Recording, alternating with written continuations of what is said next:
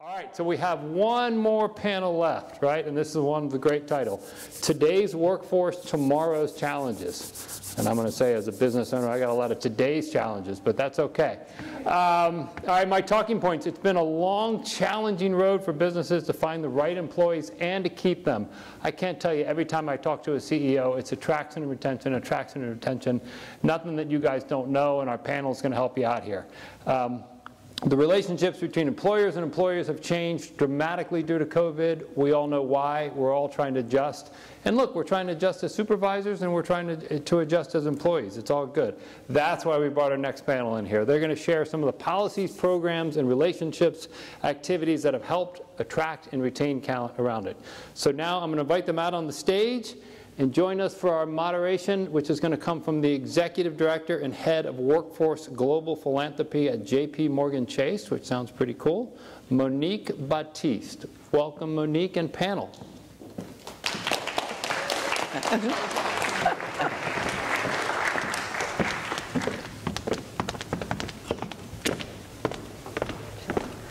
Thank you, Tom. All right, let's dive right in. All right. Good afternoon, everyone. Thank you all for sticking around for this panel. We're really going to have this as a conversation. This is a topic that is very front of mind for us, and so we were going to have this conversation with or without you. But it is an absolute pleasure to be here. So, panel, let's dive right in. Yeah. All right, great. So, Tom started us off with some, high-level talking points, right? We don't have to revisit the fact that, this is a very different labor market than it was as recently as 2 years ago, right? We're all looking for talent. I was at an event very recently that had a myth versus reality. And the myth was that there's a war on talent. And the comparative reality was there is no war because talent won.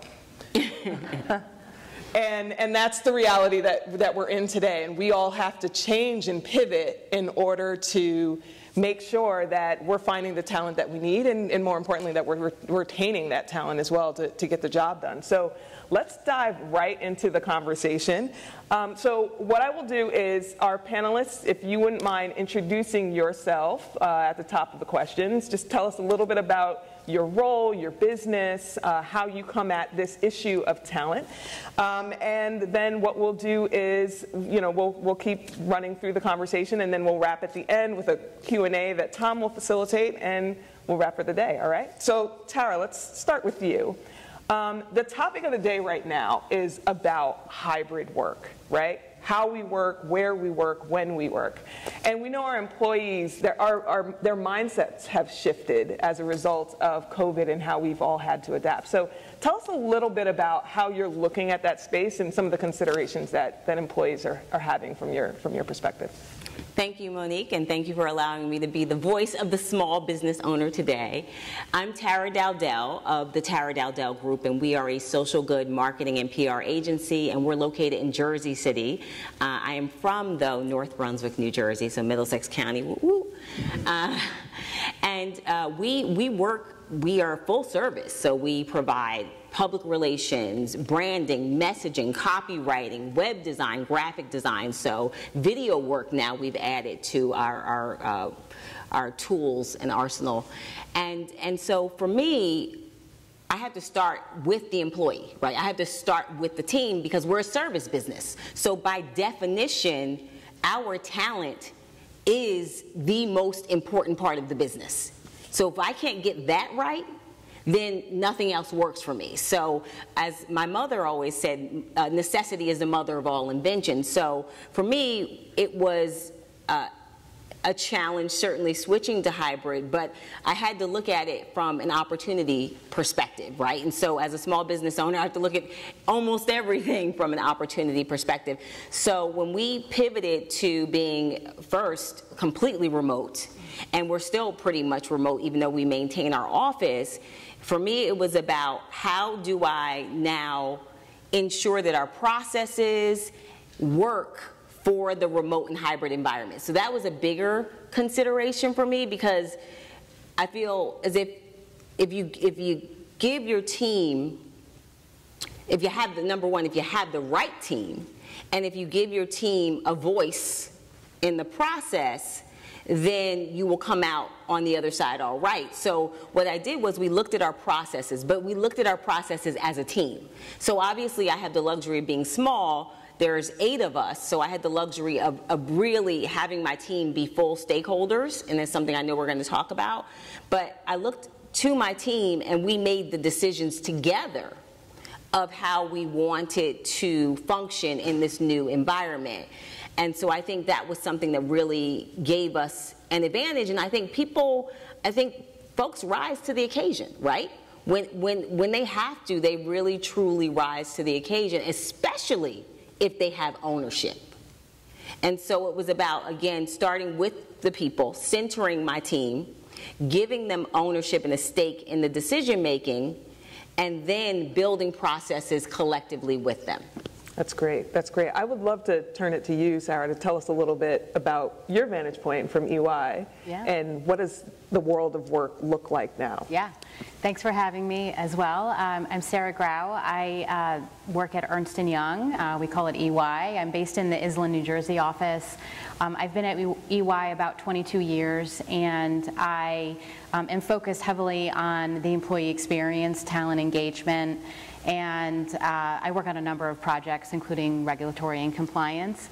And most recently, actually, I had the good fortune of working on developing our way of working model, which was really our approach to hybrid working. So it's really interesting, Tara, that you mentioned allowing your employees to have a voice in how they're going to work, and that really was kind of underpinned our EY way of working. We call it EY WOW. And that model is really centered around working 2 to 3 days a week in person, whether it's at a client or in person together, but allowing team members to come together, discuss and decide where they're going to work, coming together for moments that matter. So we probably were coming together pre-pandemic 5 days a week, and we probably didn't need to be together 5 days a week. But now we have the option or the opportunity to have a little bit of flexibility in our lives, a little bit of balance, and then also come together for just those moments that matter. So it's deciding as a team what really makes sense, when do we need to be together, specifically for our audit business, when are there key audit areas that we really need to be together in person or at the client, building those relationships. Great, great. And Maria, I would love your take on this new world of work. Sure. I'm Maria Sadlowski. I'm the Vice President of Human Resources at MTF Biologics. We aseptically process bone and tissue.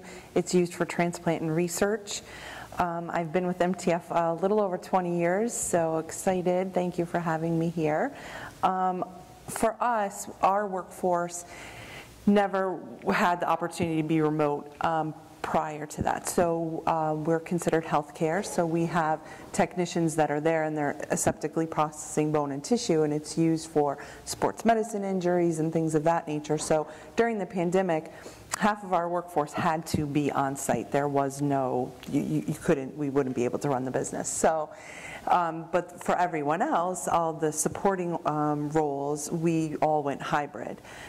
So for us, that was a little bit of a challenge because we weren't used to that. So we had to really pivot quickly, and our IT department was great, getting people the equipment that they needed, setting up our ability to do Teams meetings.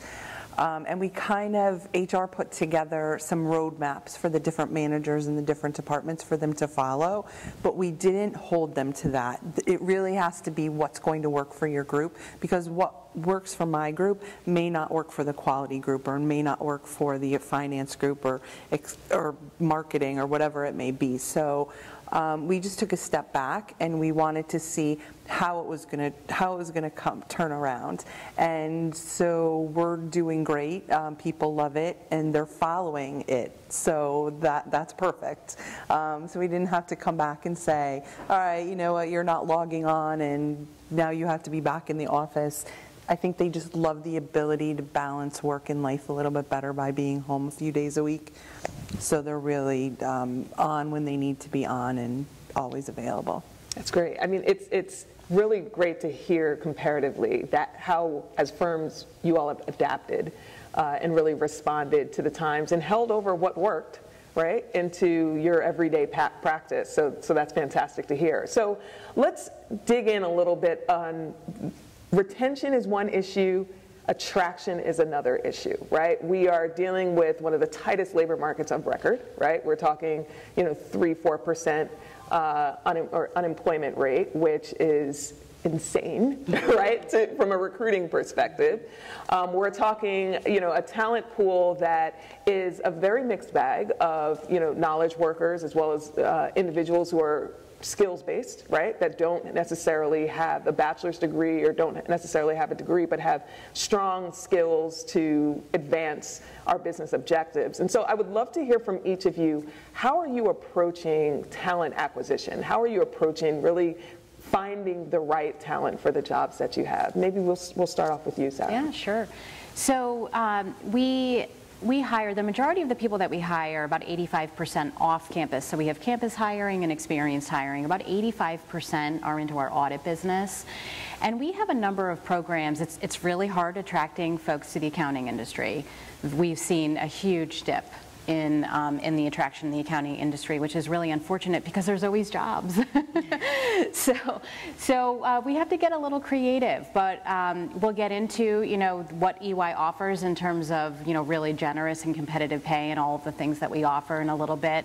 But just in terms of on campus, just some of the programs that we offer specifically to attract to attract DEI professionals. We have a launch internship where we approach professionals or students who are in their sophomore year who spend 2 years internship with us as an intern, and they get to try out different parts of the business. And we have a really great conversion rate to those interns. We also have a program called our Digital Ambassador program. So once folks come in as interns, we allow them about 100 to 200 a year, allow them to work on a business challenge. It's really allowing them to be upskilled in BI and Alteryx, I think I said it right. And they take on a business challenge and then they present it to a panel. And we have about a 95% conversion rate with those interns because they're so challenged and they're really engaged in our business and they have great visibility to our leaders. We also have, we hire folks coming on with 150 credits. So people who are students who have 120 credits, who still need those extra 20 to 30 credits if they don't have AP courses.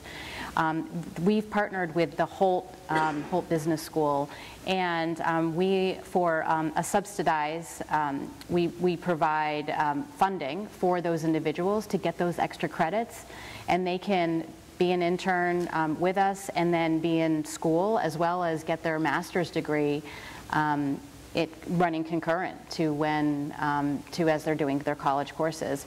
So that has been a huge draw for us. We have about 150 every year that we sponsor for that program, and we've had a great response to it. So those are just a couple of the things that we're trying to do to attract people back into the industry and back to EY to kind of distinguish ourselves in the market. Excellent. Tara, I would love for you to jump in. So as I mentioned earlier, we're very people-centered, and by definition, we have to be. So one of the things that I think that, I will say this in all candor, I've gotten a lot of things wrong in business. I've made a lot of mistakes. But one of the things that I've gotten right is the retention.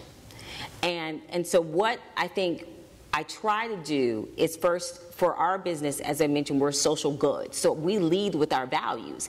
And if you look at the data, a lot of younger workers, a lot of folks coming out of college, they really want to work places where they feel that the employer has a set of values that align with theirs, and not just for the customers, but those values have to be internal as well. And I think that's sometimes where the disconnect occurs, is that a company will do all this wonderful philanthropic work, but those values aren't happening internally. And younger folks are very clear about what they want, and they're very clear about hypocrisy. Mm-hmm. And they will call you out, or they'll simply choose not to work with you. So I work really, really hard to ensure that what our values are and what we communicate to the public, our values are for our clients, that those are replicated internally. And so some of the things that I do are not all, there's certainly, we have processes, employee handbook, we have programs, we have all of that. But it starts at the top.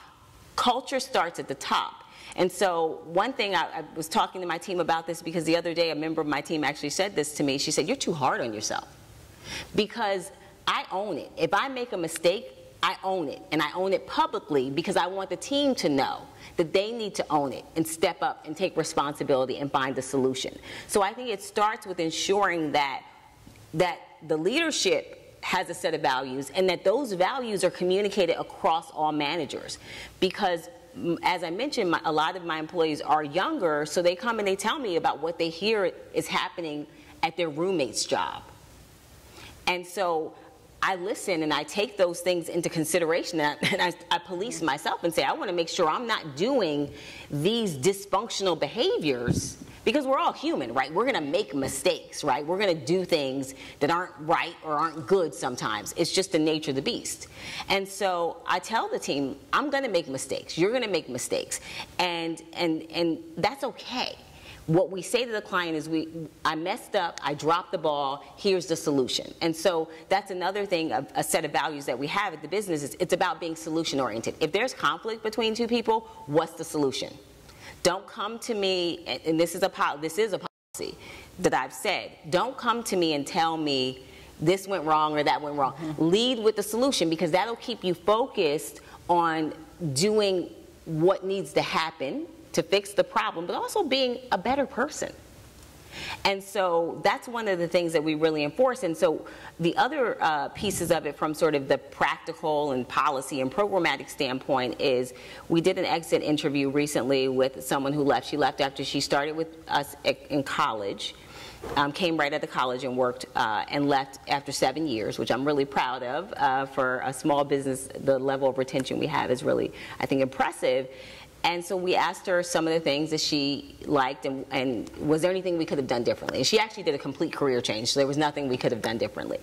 But what she said was the flexibility. So one thing we have is sort of an informal, it's memorialized in our handbook, but it's somewhat informal too, actually, is our employees, they're able to, even though we are remote, and we maintain our office and we are remote, but we're a marketing firm, so we're out there, we're at events, we're doing things, we're taking clients to interviews, and so it can get very busy. So people need time to go to the doctor. They need time to go pick up their dry cleaning. There's just a life, right? Life happens. So we have sort of a rule that you can sort of dictate yourself when you're going to do that. Just make sure it's at the top of the day before the workday starts, lunchtime or later in the day, and you just have to put it on the calendar, and it can't happen around a major client event. Right.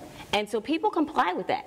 That is one of the single biggest perks that my team has identified, is that no one's telling them, because we all know, try to get an appointment with your primary care doctor, right? Like, you want to take what you can get, right?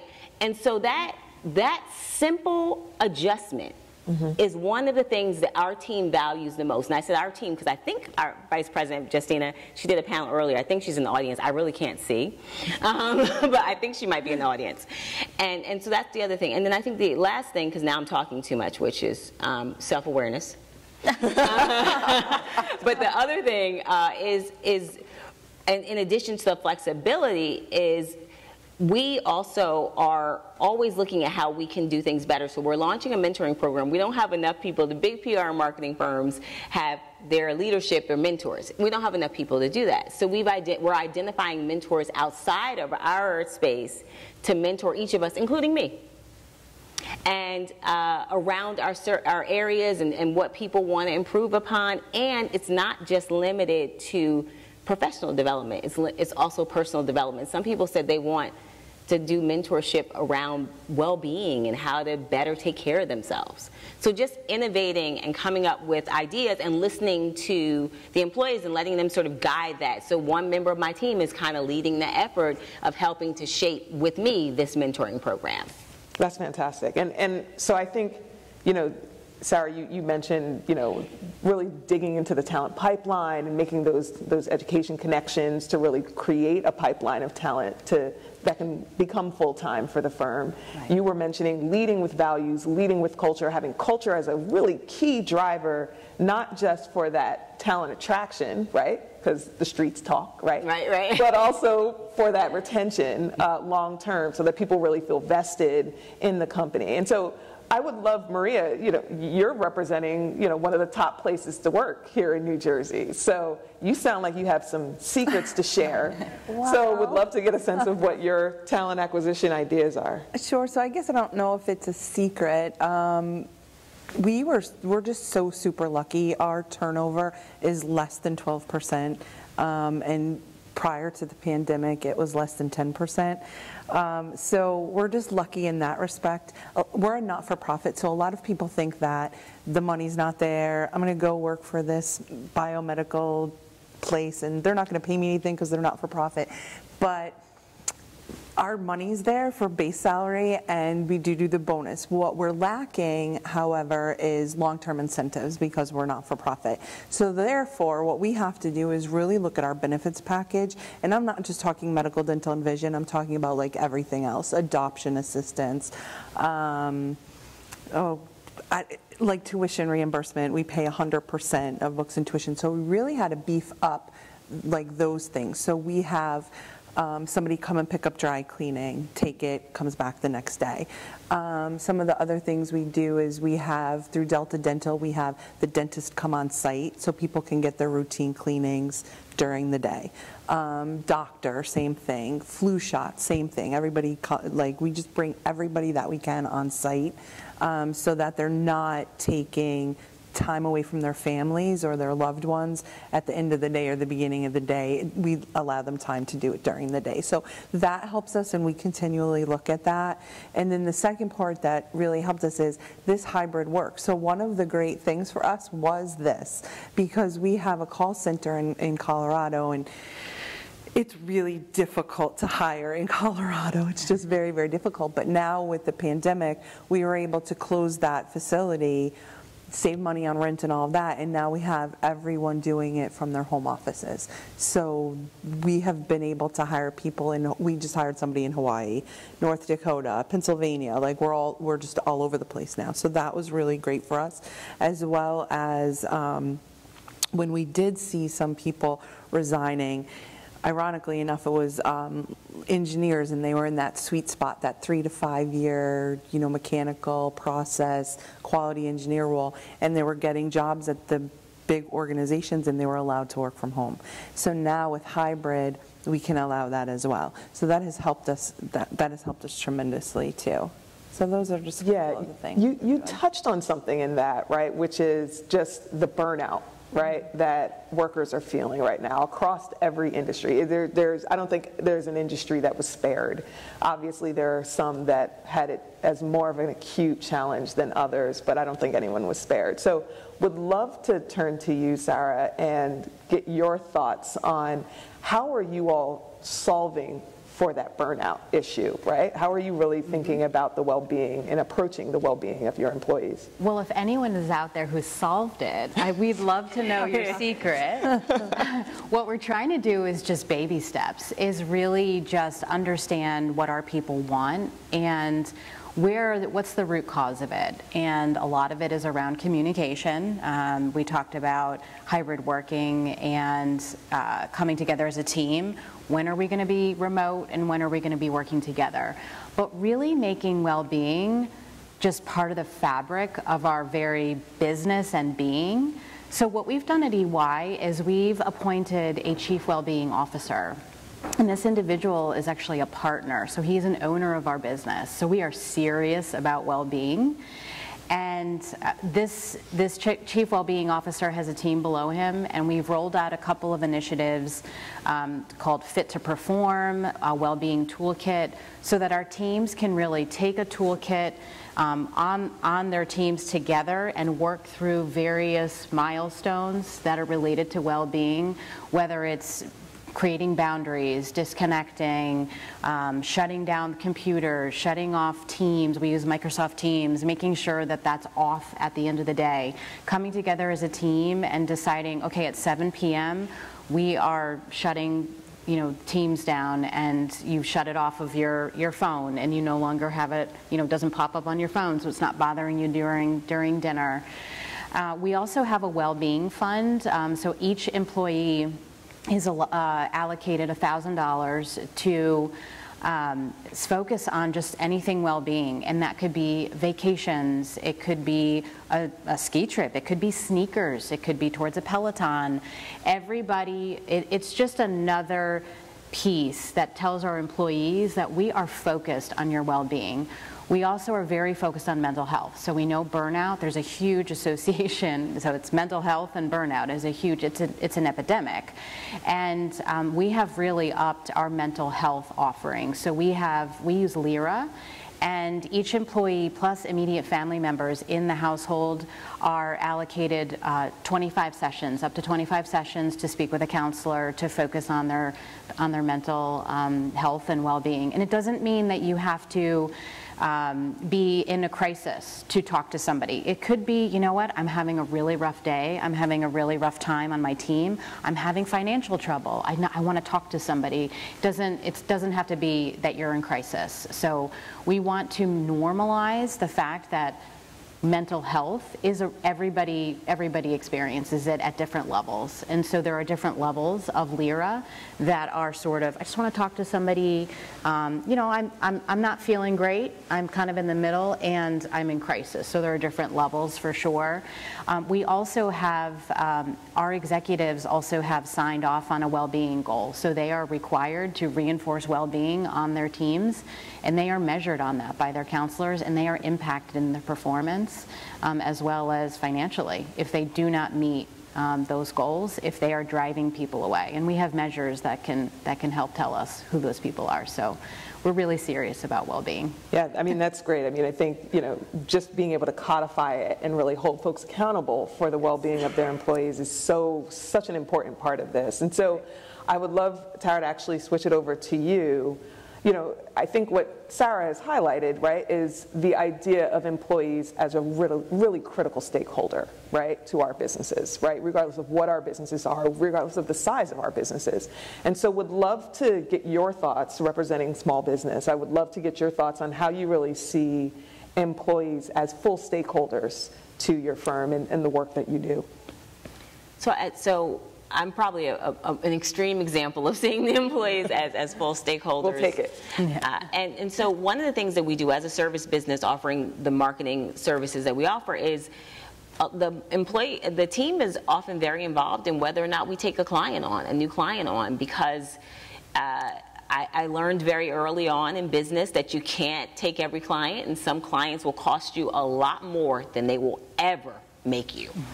And I've had some toxic clients, right? And so having the team play a role in who we want to take on, because it's, again, if we're saying that we're a social good marketing and PR agency and our work is about promoting mission-driven businesses and government and healthcare and all of those industries that are about social good, then we have to make sure that we're aligned with that in our client choices, right? And so the team often plays a role in helping to determine whether or not we're going to proceed with a certain client. And I think that's something else that they really benefit from and appreciate. And frankly, we all have blind spots, and I'm big on self-awareness, and I know I have blind spots, and sometimes they actually catch something that I didn't see. And I've dodged a bullet before as a result of their sort of picking up on something, or just in the case of some of my team members, I think they could be private detectives or FBI profilers.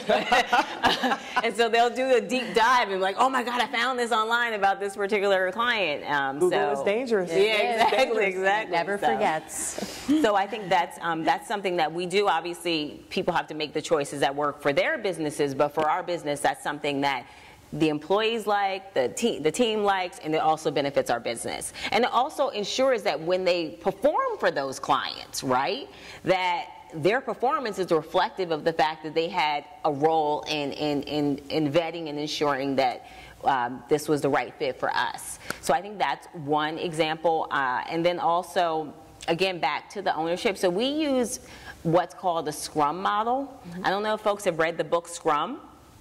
If you haven't, I highly recommend the book Scrum, and the author's name is escaping me right now. So the way we're set up is kind of like the way an ICU in the hospital works, where the ICU physician will round, but there's a nutritionist, there's a respiratory therapist, and there's fellows, right? That sort of is the model. So our teams are kind of cross-functional for clients, and what we find with a cross-functional team versus like accounting, marketing, what we found for our business is that, and this is what the book says, you can catch things early on if you have different disciplines working together, because well, in our case, this wouldn't apply because I'm the legal department. But in the Scrum book, it talks about how you'll start a project, you'll get almost through the project, and then the legal department will say, it can't function this way, you can't do it. So now you've scrapped the project, right? You have to start over.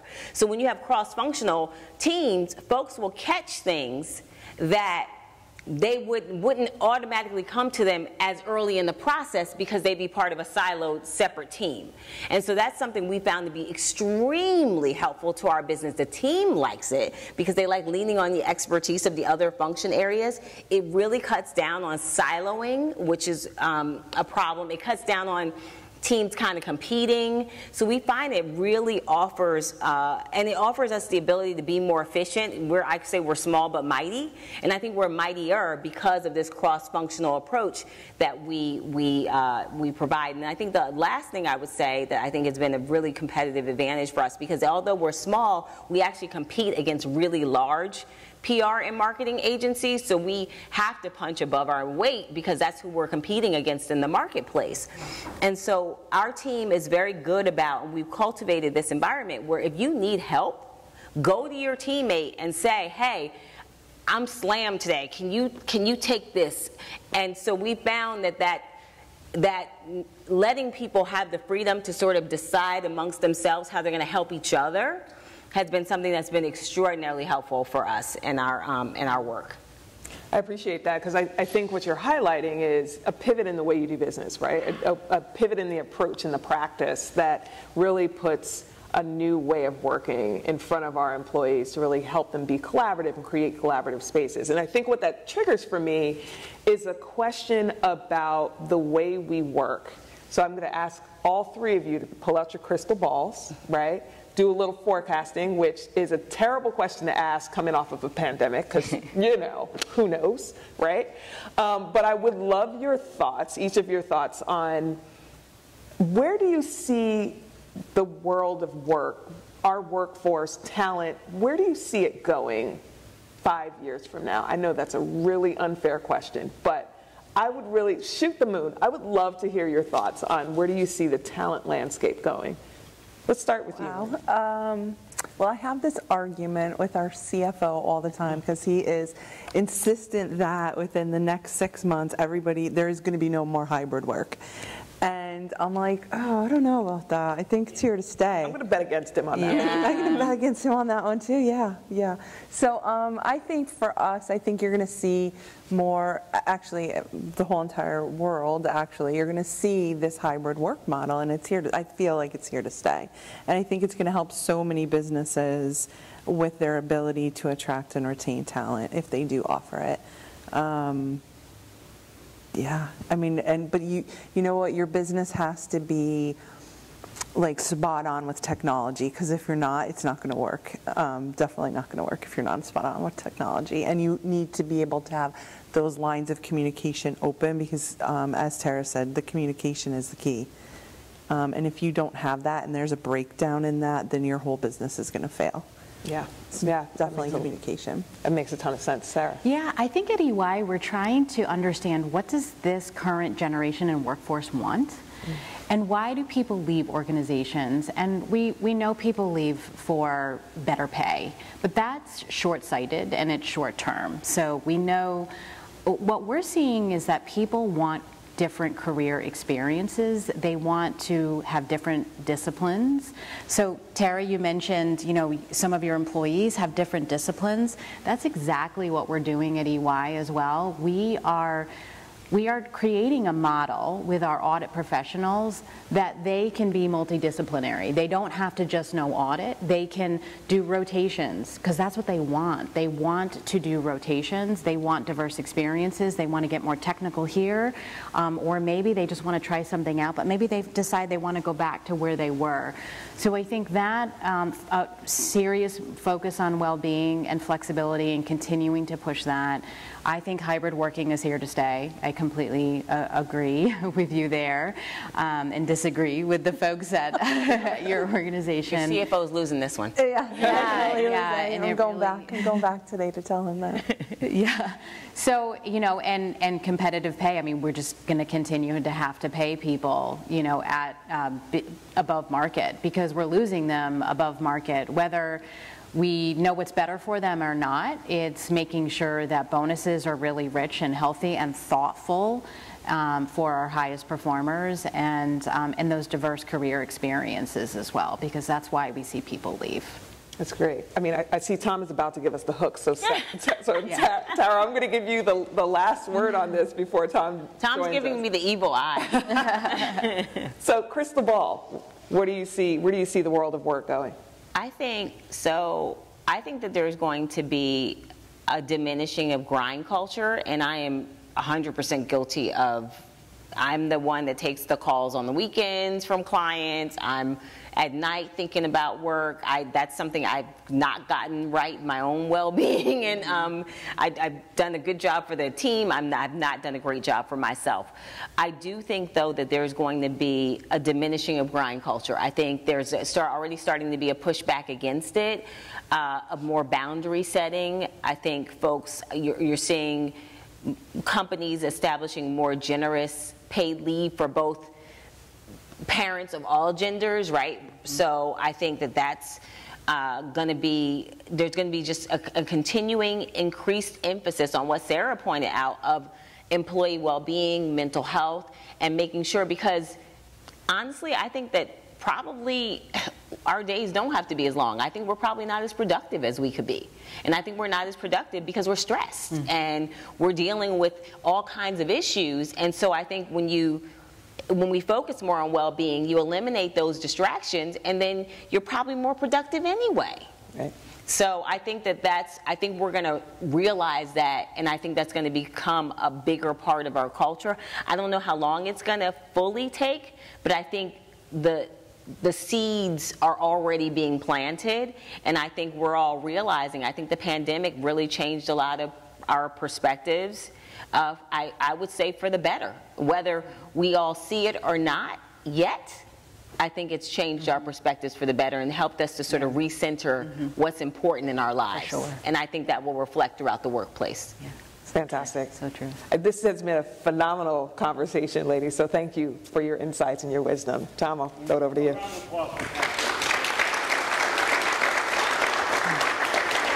So we're going to take questions if you have them. I got a couple. I'm going to start with my friend Tara, who I've known forever, so we always go to the UVA grads first. No, but this is something that all of you guys brought up that I think is very interesting. So a friend of mine who's the CEO of a company, and this is a company where you work nights and weekends, right? There's some entertainment involved in it.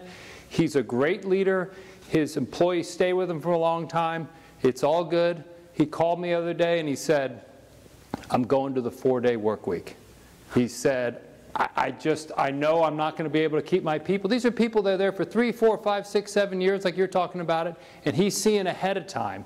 So I wanted to throw to you guys, and he's a small company. It's not like, oh, it's EY, you've got 1 billion employees, you'll go to 4 days, da-da-da. He's a 10-person company, so I don't mean to tell it to your coworkers here, but he's talking about a 4-day work week. Do you guys see that coming ahead in the future? Anyone? Possibly. So there are areas that we are exploring within our audit business. Specifically, I mentioned centralization. And we are trying to centralize some of our very administrative areas within the audit business. And as part of that centralization center, we have sort of a different profile of folks that we're hiring, 2-year degrees. And it might be an opportunity to do some job sharing, and there might be the opportunity to do 4-day work weeks. We are still researching, 4-day work weeks. There's some science around that. I know Japan did a pilot. I've read a couple of articles that there is something to that. We are trying to understand if that could be right for our business. We're in a client-serving business, and how would our clients perceive that our people aren't available all on the same day or on a given day. So it's on the table. Yeah. It certainly could be interesting for businesses where, like you were saying, some people have to be in the office 5 days a week, some people can work at home, and now you go to a 4-day work week and you're like, well, he or she got it, but how come I'm not getting it? I can see some internal issues with that, right? Oh, definitely. We definitely hit that during the pandemic because, like I said, the manufacturing folks had to be there 5 days a week. So we had to get super creative with what we could offer to them because they couldn't be at home. So, I mean, we didn't call it hazard pay because that's a negative connotation, but we did special recognition bonuses every couple of months for them. We did go to a 4-day work week. We did shut down for 2 weeks, and like right when it started in that height where everyone was getting it, and we just shut all of our facilities down for 2 to 3 weeks. So we had to get really creative with what we could do for those employees, bringing them in lunches. And I know that sounds so small, but it's really not. It's really not, like, in the grand scheme of things. They were grateful for it. All right, Sarah doesn't know that I'm going to give her a big shout out here, but a big fan of EY for one specific reason, and we've written a story on this. You guys have a fabulous autism program, right? Fabulous, sorry, I didn't hear. For people on the spectrum who come in. Oh, okay, neurodiversity, yes. Right, so neurodiversity, however you want to describe it. My son is on the spectrum. When I read about it, that's absolutely fantastic. And Terry, you're talking about social good. Talk about the idea of the alternative workforce, right? The Manufacturing Day had a nice program on there today, talking about neurodiverse people, talking about disabled people, talking about veterans, stuff like that. Are those some of the solutions for the workforce answers of the future that maybe we need to open our eyes to certain different areas that we may not have looked at before? 100%. We have a neurodiversity division within EY. Some of those groups focus specifically on data. It really plays to their skill sets. There was a piece done through 60 Minutes specifically highlighting EY's neurodiversity program. It's, we know that people aren't one size fits all and that everybody brings something different to the table.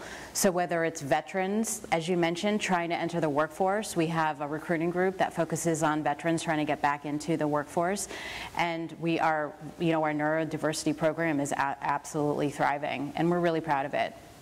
So as you should be. Thank you for mentioning that. Absolutely. Questions real quick. Anybody want to jump out? This is a great panel from a lot of areas. I'm seeing a hand. Yes. Sorry, I'm in a spotlight. Yes, miss. Please. Yeah, so we heard a lot about the Great Resignation. So did any of your companies get impacted by that? Great Resignation. Any companies get impacted by that in a big way? I mean, I don't think there was a company immune, really. Agreed. I mean, because the reality was it was a great resignation, but it was also some pretty stiff competition. I mean, the reality is that it wasn't that people were just quitting and then, going on sabbaticals, right? They were quitting to move to other competitors, right? They were playing one company off another company. You see this a lot of, inter-industry competition. We saw it acutely with software engineers. We saw it acutely with data scientists, some of the kind of knowledge-based positions that we had within the firm at JP Chase, and it's stiff, right? It took us a little longer than others in the financial services industry to pivot to a hybrid model as a firm-wide policy, and the reason why we made that pivot is because the 5-day-a-week, 4-day-a-week in office work week was just hurting us from a competitive perspective. And so those that exited the firm really did so to move to other work environments and work situations that better accommodated the lifestyle that they wanted to live. So I don't think anyone was immune. Yeah, and we're from similar sized organizations. We absolutely, across the board, were massively hit by the Great Resignation. And it was for, people who we think were being a little bit short-sighted. They were moving for money. They were leaving the culture that we have at EY, and we're known for our culture. We're a people culture. We know that we are not a business without our people. We don't make anything. We don't produce anything. We are in a client-serving business, and our people are our most precious commodity. So we, across the board, were hit really hard. We are plateauing now, though, so we're really happy to see that it's slowed down a bit, and retention is stabilizing. So I think that's probably attributed to the market kind of stabilizing a little bit in that respect. We're going to wait for the mic. Yes, sir, real quick. What do you got? So we heard earlier from one of the panels that we're trying to bring jobs back from a manufacturing standpoint. We need to be productive at that. We have high inflation right now. I agree with bringing more manufacturing back and investing in that. Agree in wanting to have investments in the well-being of our team members, our employees. How do you balance that with also competing on the world stage and saying, hey, we need to be extremely productive? Because it is cheaper to make an item somewhere else, put it on a boat, ship it thousands of miles, get it here, and it could be a bicycle, which could then end up costing twice as much if we made it here, or a pharmaceutical item. So there's got to be some type of balance on, we've got to be productive. So we are biomedical, it's human tissue. It's organs, it's bone, it's corneas, so we can't ship it. We can't ship it overseas, so we're kind of stuck in New Jersey and Pennsylvania and our other facilities. But for us, I think we need to focus on, again, technology. When you're in the room in a class 10 clean room environment and you have to soak something for 10 minutes and it's all manual, like you have to fill out paperwork. If we could get technology into our class 10 clean room environment where something has to soak for 10 minutes, you press start, and then at the 10 minutes a buzzer goes off so you remember to take it out. Because if you don't take it out in 10 minutes or you take it out at 8 minutes, then that's a non-conformance for us. So our business is very manual right now, and I think that if we can invest in some technology to make that happen quicker and reduce the number of errors, that would be great for us. But right now it's very, very manual. I think there's also an opportunity to use the moment that we're in, right, with supply chain disruptions that have really created new opportunities to grow business and to really lean into the industry proposition here in the US. I think there's a real opportunity to also use that attention to take more talent off the bench, right? One of the things that we have an opportunity to have a line of sight on, being JP Morgan Chase, we have a lot of clients that are in the manufacturing sector. And in 2019, our CEO came out pretty vociferously about the need for more individuals with criminal backgrounds to enter into the world of work, right? To really be given an opportunity to be productive members of society and contributing members of our economies. And I say the number one segment of our client-facing, our commercial customers, were manufacturers who wanted to talk to us and engage us on what practices we adopted as a financial services industry that's highly regulated that can be adopted in advanced manufacturing as well. And we found a tremendous amount of success with our clients, with the companies that we work very closely with and advise on, how do you really do that responsibly? How do you really identify and source talent where, these might be individuals with arrest and conviction backgrounds, but that really present no no harm to the firm or no harm to the work that you're doing. So I think that's really the real opportunity of right now, right? Are we really taking the talent off the bench and really having that talent build the loyalty with our companies so that they sustain and we have that talent long term? Yes, ma'am. Hi, thanks for letting me ask a question. This is for Tara. You had mentioned earlier about a mentoring program. Could you elaborate a little bit more on that? And I think that would be very helpful for us as a small business of 1 year. No problem. Thank you for the question. So what I was saying earlier is that we have a small team. So what I find is the bigger companies will have their top leadership mentor their junior staff or team members. So the top leadership at my company is Justina right there, vice president, and myself, and then we have our mid-ish and junior level people, but we're small. So what we decided to do as a way to get around that and to still offer the mentoring was to reach out to folks that are in other industries and in really senior roles, or who are doing really innovative and interesting things, that are practitioners of our craft as well, but also folks who are in other spaces that we could benefit from. And so I started reaching out to people, and at first I was trying to figure out what my budget would be. And so the response so far has been overwhelming. People want to actually do this, because what we did to make it easier, or what we're doing to make it easier on the mentors, is we're just asking them to commit to 2 mentoring sessions, because these are super busy people. And then we're just giving each employee multiple mentors. So that way they get the support and the advice and the insight and the counsel, but because I've identified, and Angela, who works with me, has identified some folks who are high level, they don't have a lot of time. But 2 sessions, asking them to commit to that, it's easy. And then it still is an ongoing program because we have multiple mentors per employee, if that's clear for everyone. I only had a half a cup of coffee today, which is actually good for y'all, because I'd be bouncing off these chairs. Let me close with this, because I think it's an important issue. For years, Governor Murphy has talked about, yeah, you pay a little bit more, but you get a little bit more. And often that was talking about the tax issue. And we can talk about the tax issue here all day, but we're not going to go there, but that's okay. Let's talk about something, and it's coincidence that we have four women up here, but this is not a women's issue. This is a societal issue. You're having a lot of laws being passed on women's health issues, and I'll put it that way.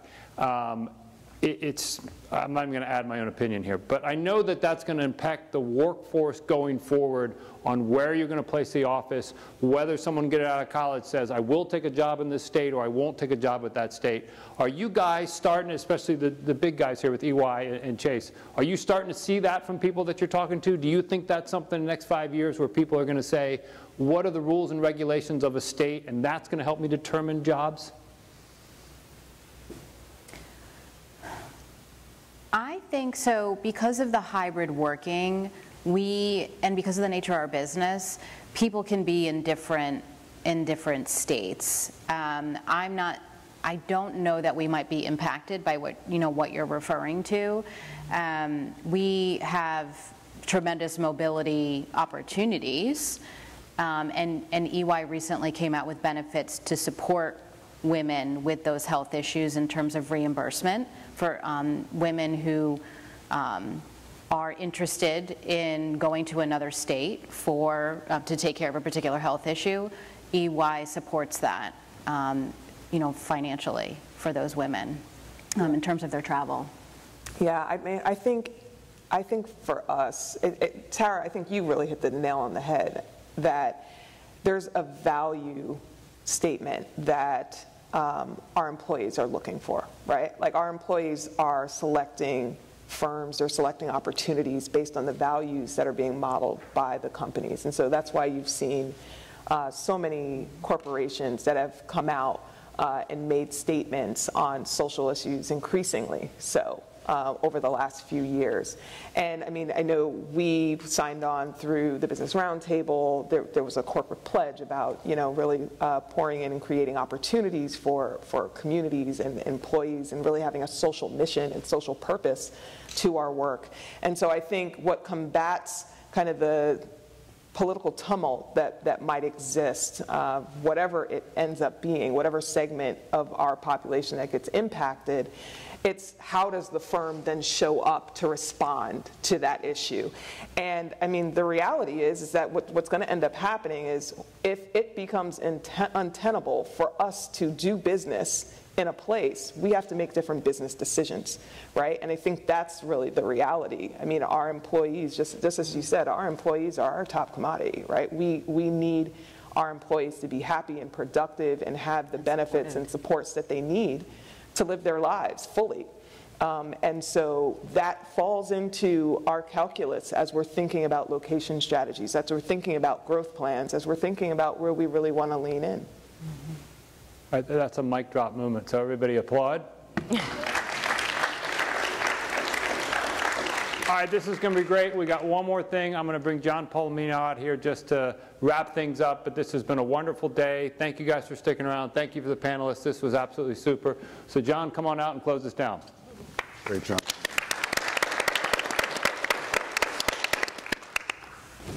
Great job. Thank you very much for being part of this experience for Middlesex County and our businesses. I just want to take a moment to not only thank this panel, but all the moderators and speakers who participated in today's event. This is only the beginning of the conversation for us, and hopefully for us collectively and the network of people you maybe spoke to today, and hopefully the discussions and the dialogue, the experience, and the questions that have been raised here, we now need to do something about that. And we're all at different stages in our experience and our journey. But we believe collectively is really the success value that we have to bring together. And what Middlesex County is about is really building those relationships, not just in the private sector, but the governmental sector, because it's critical, because it drives policy, but it also drives the value proposition, both from public, private, academia, all are key elements to the success and the economic growth of Middlesex County. So again, I want to thank all the panelists.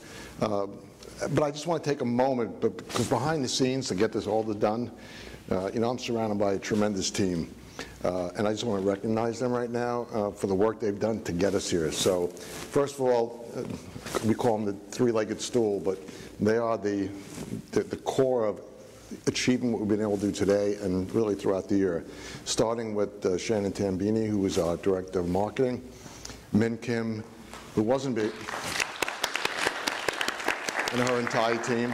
Min Kim, who wasn't here today because of medical reasons, but supported by her key team manager, which is Kim Burnett from the Office of Communications.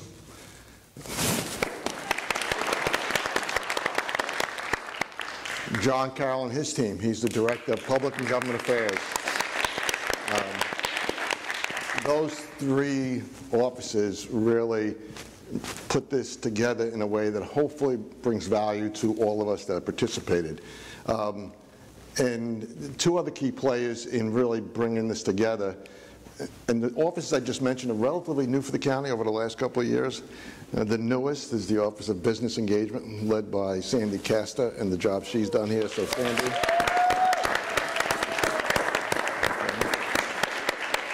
And we talked about it all day long. Things don't happen without technology, right? So Silvio Castellucci is our director of, he's our CIO for technology. And all the folks behind the scenes running the videos, the mics and everything else. Again, I'm proud of the team that we've built. And I think we all know that we're only as good as the people we surround ourselves with and the talent that we have. So I want to recognize them for that. I want to thank them for that. And again, we hope that we left you with something that adds value to how we move forward in the business that you're involved with and engage with. So again, thank you all on behalf of the Board of Commissioners of Middlesex County. We thank you for your time, and we thank you for participation. So everybody have a great day, and be safe.